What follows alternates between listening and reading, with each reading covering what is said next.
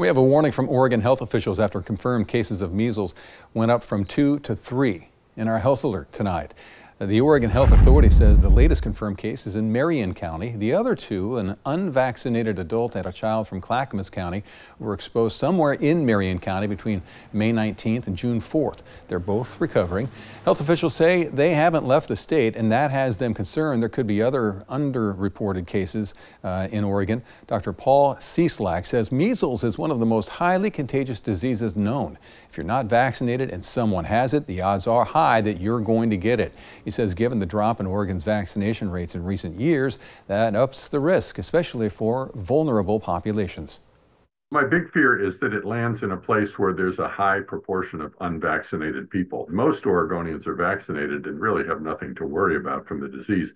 But, we've had some schools in Oregon where only 20% of the kids are vaccinated. And if measles were to land in a highly unvaccinated population, it would spread like wildfire before we were even aware that it was happening.